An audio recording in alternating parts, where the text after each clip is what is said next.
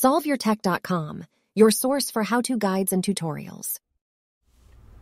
Welcome to our video about how to bookmark on iPhone 15 Pro. If this guide helps you out, then please consider subscribing and liking this video.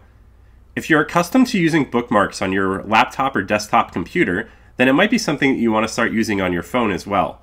Fortunately, there's an option for you to bookmark in the Safari browser on your device. You can do this by opening up the Safari browser, and then you can navigate to the web page that you would like to bookmark. Once you're on that page, you can tap the share icon at the bottom of the screen, and then you just need to scroll down a bit until you find the Add Bookmark option. Now it's going to bring up a screen that looks like this, and if you want to change the name of the bookmark, then you can tap the X to the right of the current name and enter in the name that you would like to enter for that bookmark.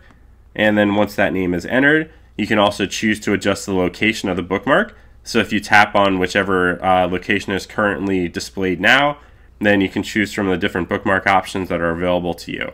I'm going to keep mine as favorites. So once you have the location and the bookmark name created, then you can tap the Save button at the top right corner of your screen.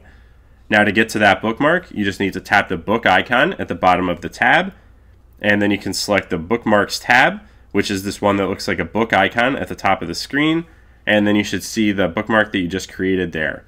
If you tap on that bookmark, then it's going to take you to the page that you just bookmarked. Make sure to like this video and subscribe to our channel to see more tech guides like this one. For additional information on this topic and to read the entire article, click the link in the description to visit SolveYourTech.com.